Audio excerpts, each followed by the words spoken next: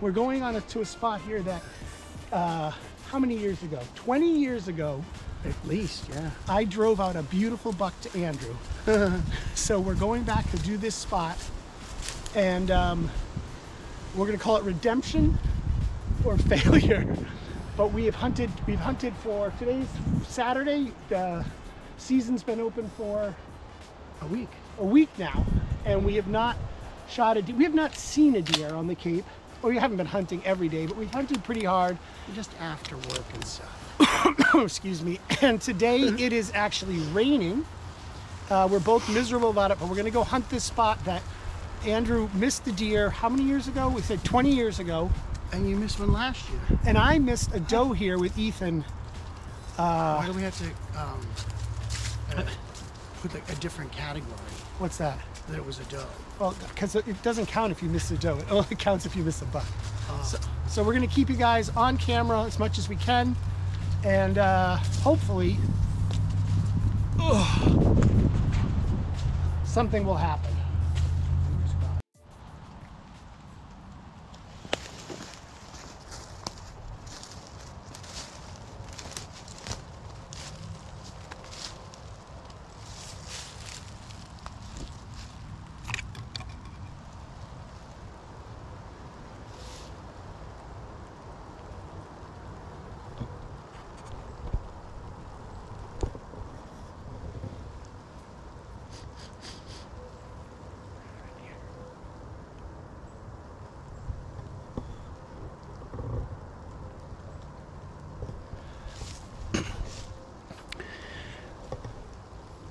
Andy's gone over there to the end of this point, and there's this really thick group of reeds, and I'm gonna push through it to him. So that's the plan. But I'm not gonna be talking because we got a light rain and the leaves are wet. It's perfect, so I could sneak up on one. And if not, there's this point out in the marsh that has a little tiny island. You can barely find it. And we found the deer would be on there. And like I said, I pushed the huge buck off that like 20 years ago to Andy. We've pushed a few does over the years, but we come up here usually during black powder. But because everything's been so lousy on our regular spots, we're not seeing anything. I feel good about this.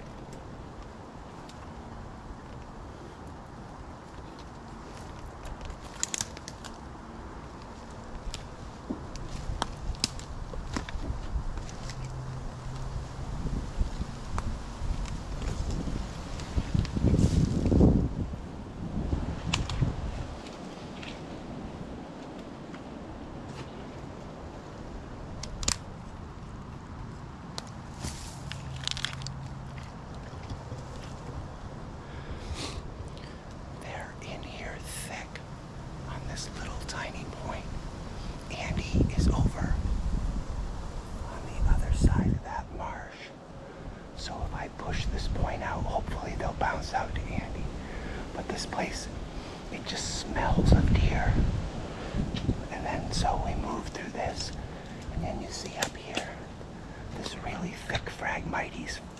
In the center of that Phragmites, somewhere, I'm not quite sure where, there's a tiny little island. Oh, there's some trees over there, so I might have to double back, but they're definitely in here crazy thick.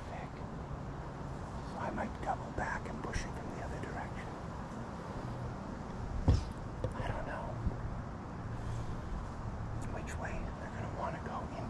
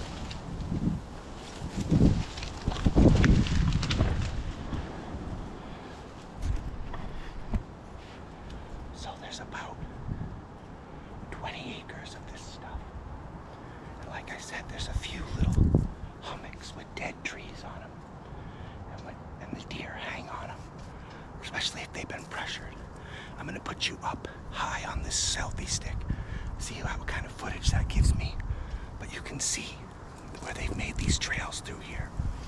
And you just gotta creep along, and then if you hear that breaking of the reeds, then you know they're in front of us. All right, I guess you got a lot of me on the screen there. All right, I'm gonna put you guys up, do a little look around, then we'll just keep cruising along. Like I said, Andy's upwind of this. He's got in a tree, he's got a good view of it. So if I push anything out, we'll get him.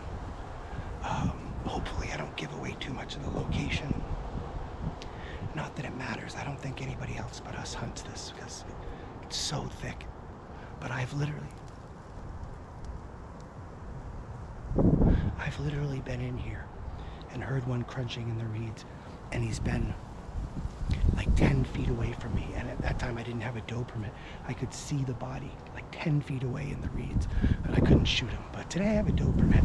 So if something brown is 10 feet away and it's definitely identifiable as a deer, I'm gonna shoot him. But like I said, one year during black powder in here, there was one 10 feet away in the reeds. I could see its butt, its legs, its shoulders. I just couldn't see its head, and I didn't have a doe permit. Yeah, okay. I'm gonna put you up so you can get an idea how big this mess is.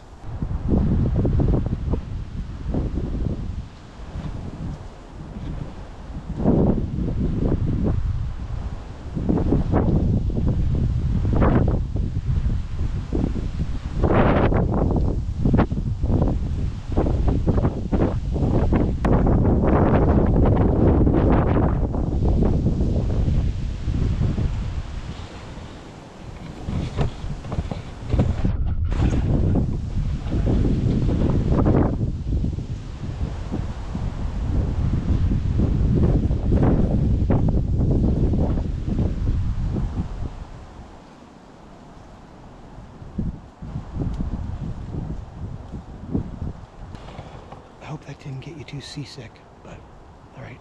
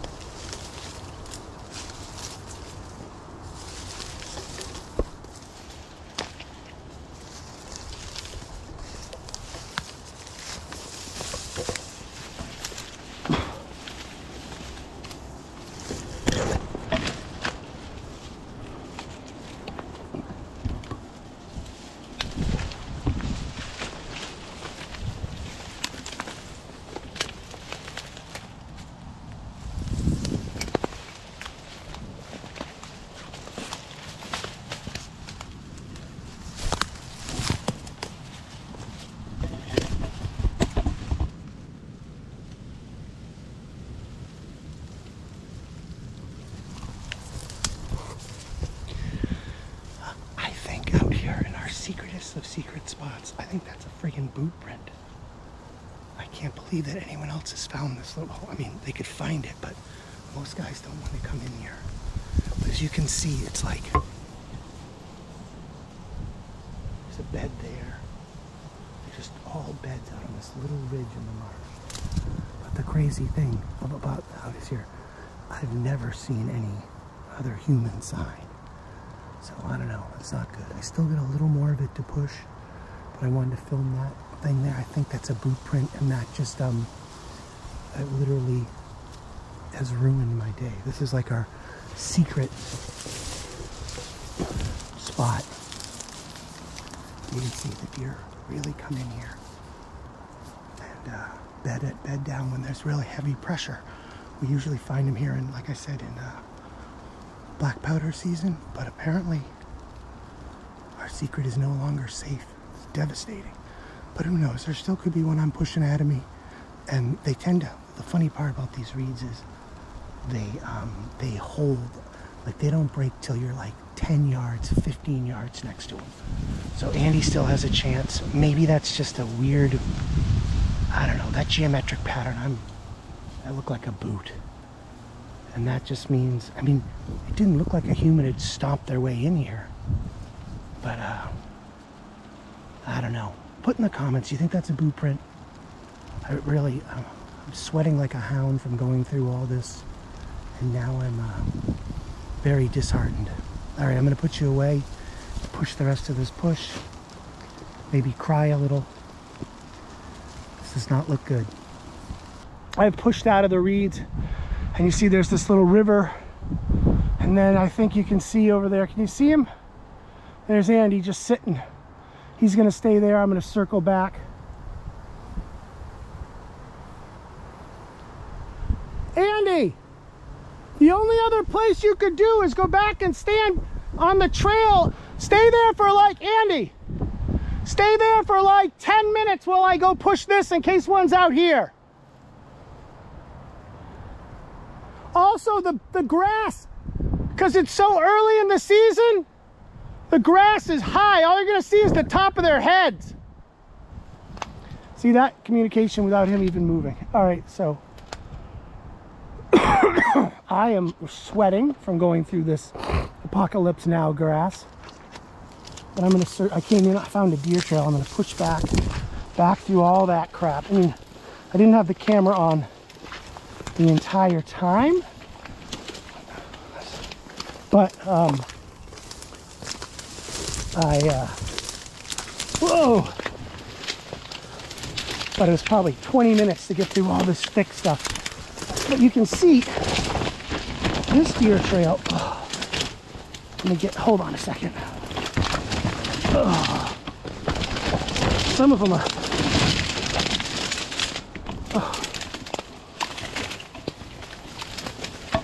see this trail, deer trail is pretty good. There weren't any tracks on it, but maybe it'll take me to another highway in here.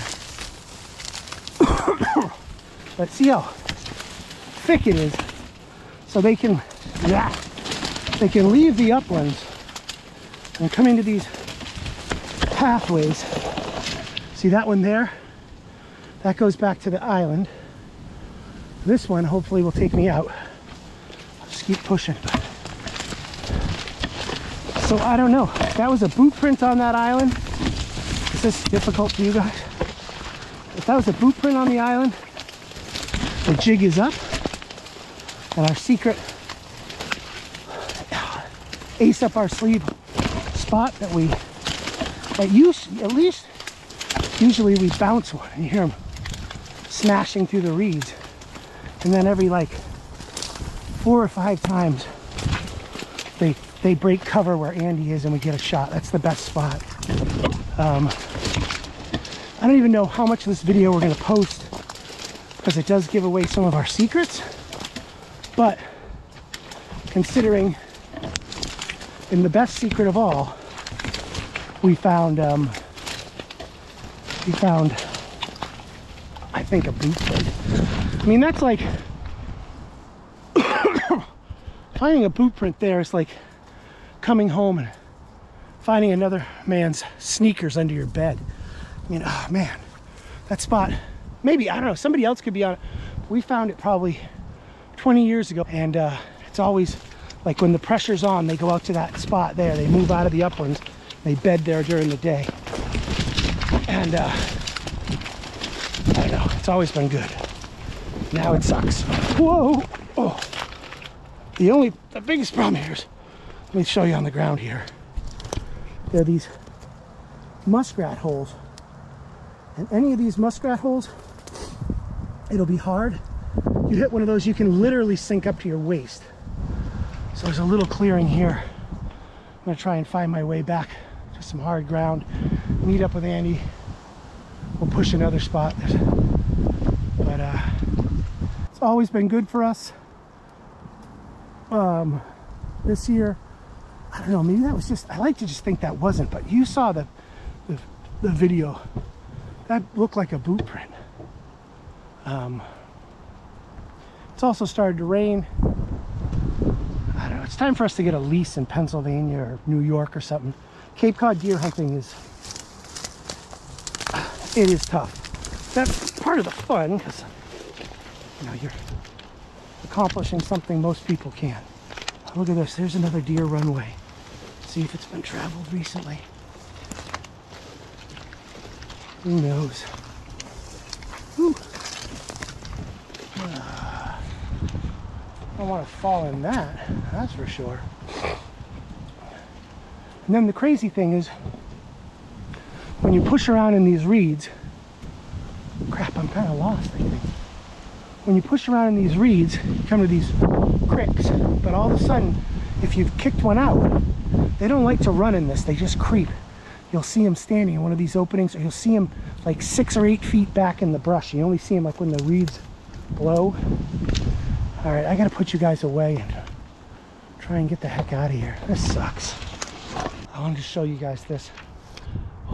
Because this video, if nothing else, it's just wet and mucky and disgusting. But see this right here? Switch the camera. See that little track there? I mean, that is well worn. And then look, it goes right into the Phragmites here. And this is how I'm going to get back to where Andy is. You can see it's just dents everywhere, dents everywhere. And then this basically deer highway. And there's like tracks where they come along. Look, they've actually worn a path. But it's not muddy, but you got to remember, I know it's windy. Every single day, the tide comes in here and floods. So it's tough to tell if footprints are fresh or not. Let me check and see if this is even it's doable. Look, it's muddy, but yeah, so on either side of me, the ground is pretty firm. But from the deer traveling this year after year, it's like swampy. So hopefully, oh, I think I see water on the screen. Hold on. Hopefully, this will take me to some spot where the deer are bedding. Like I said, once in a while when I've been doing this, I hear myself slopping around. Then I hear crunch, crunch, crunch coming the other way, which would be awesome. But I'm sneaking back around Andy's repositioning, and we're hoping. It's always nice to see the mud turned up there. The mud hasn't been turned up here, so no one's been down here since the tide was high this morning at 6 something or other. All right, I don't know what we're gonna do with this footage, but I'm doing it anyway. I'm gonna put you guys back again. Ooh. No, I was gonna say that looked like a boot, but it's not. You know how when you're hunting sometimes, here's a little, you'll run across people and they have like a little tiny yappy dog, you know, like a tiny little 1-foot dog, and they have an orange vest on them and stuff, and you're just like, dude, come on, I'm not gonna shoot your dog. Now, I'm not gonna shoot a person's dog. I won't, purpose. On purpose, yeah. But we just ran into a guy who had a Great Dane, a brown Great Dane, and he had a horse blanket on it, you know, a orange cover on it. And I'm not gonna say, and any hunter who shoots a dog, no matter what, is a moron. But at least that guy I could see, like, yeah, I have a dog the size of a deer I'm gonna put an orange vest on it. But the rest of these idiots out here who have a poodle with an orange vest on, like I'm gonna be like, oh wow, it's one of those pygmy deer. But you know, like I said, any hunter that shoots a dog or livestock or something is a moron and deserves to have all their hunting stuff taken from them, etc. But I can understand the fear of a guy who has a deer-sized dog that is brown. I mean, it literally, we were like, is this guy walking a deer? But it had an orange thing on it. Anyway, nothing yet. We've seen nothing. I was through that whole swamp. There's a sign. There might have been a footprint. We'll show you that in the video, or you might have already seen it, which, like I said, I almost started to cry because this is our ace in the hole. And I found the smell. Oh, and Andy figured out the smell of, they smell like a horse or something all the time. I bought a thing of Joe pee, and the cap was not screwed on tight, and it's been leaking in my pocket. So all the time Andy's like, I smell one, I smell one. It turns out it's the fact that he had a pocket full of deer urine. But now I'm very attractive to the you might get jumped. So we're gonna keep hunting. Hopefully we'll see something. I don't know how chaotic that footage in them Phragmites, that's what we call, those reeds are called Phragmites. There definitely is, there's a bunch of deer in the area, but like I said, Andy and I are having the worst season. We can't seem to do anything. So I hate watching videos when people put up a video when nothing happens. But that's what this is. This is going to be we put in the effort, but we still got another hour and a half before the heavy rain comes, I think. So we hunted all day. We hunted hard in the rain. We're wet, we're cold. We have not seen anything. Andrew, you want to go up on that? Yeah, nothing. Nothing. And we were in that thick swamp. Nothing ever came by. We pushed the reeds. Nothing. We're getting closer though. Yeah, we are. Part of us is like, should we even make this into a video? Part of us is like, when I get a deer, it'll be great. Alex wants the footage, so we're doing it. Yeah, this sucks. We got one more thing. We're gonna drive around tonight with spotlights. Try and hit one with the car. Oh, there's a rain. We still got plenty of time. We'll keep you posted.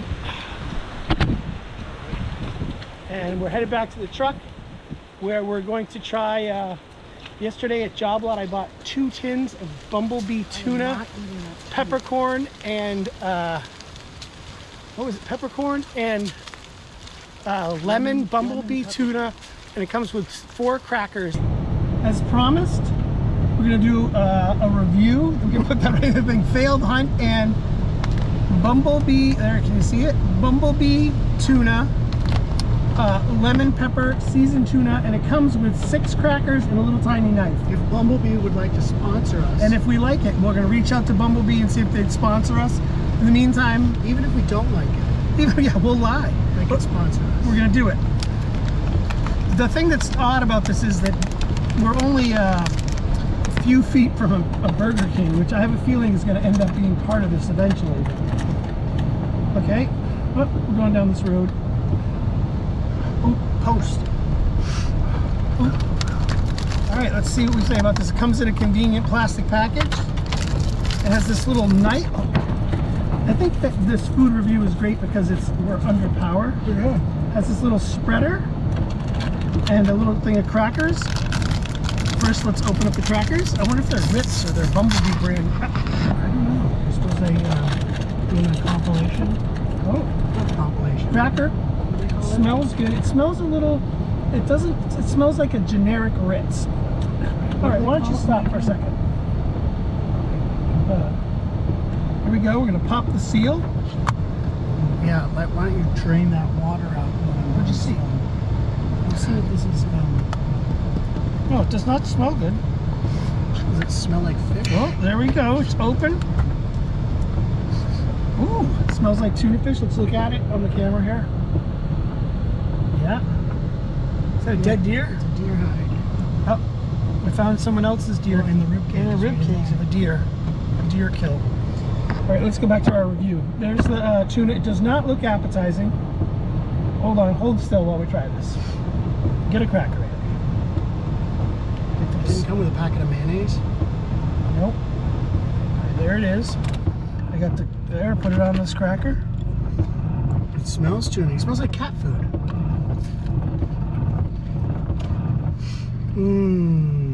He said. Worth the wait. It is. Dear Bumblebee. I hope this is recording. For posterity. This whole the little knife. This little spoon is just a flicker of tuna inside of my car. I can see you already, like fling. The thing is 6 crackers. Okay. I'm gonna put that on there. Hold on. Got a little tuna in my lap. Andrew. Hold on. Let me touch the screen so we can see. Where are you? Where are you? Hold on. Ooh, smells very tunny. All right. How come it just keeps moving you? Look at the camera. I don't know. I like lemon with my tuna. But it is what it is. Tuna. All right, so there's our review. After 8 hours without eating, without eating. If Bumblebee wants to sponsor me for, you know, an exorbitant amount of money, then that's delicious. I'm not saying I'll never eat anything again other than this tuna. it's not bad. I'm telling you, as a backpack food for hunting, if you get, I'm actually going to go back to Job Lot and get a couple more cans. It's not good. I mean, it's not. Is it as good as Kipper's? You know, the other thing about this is, it's very difficult to get out of the can. And that little knife is horse crap. Bend the lid. Make yourself A fork. The lemon, I'm not sure about the lemon. Yeah, I'm not a fan of lemon on my tuna.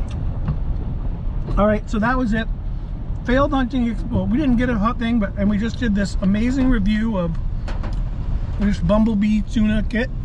It was $1.50 at Job Lot. Was it worth $1.50? It was $1.50 good. It was definitely $1.50 good, and it has a X amount of calories. I don't know what it said. 110 calories in the tuna, and I think 60 calories in the crackers. So yeah, if you threw one of these in your pack for the day, it would be better. About 2 hours ago, I was hungry. Now I'm just starving. But all right, that's the review. Bumblebee tuna, lemon pepper. I don't know. People are always doing reviews. I thought it'd be fun. It's delicious. Until the next time, so we got the hunting video and this review. Tell us what you think in the comments. Have a good day.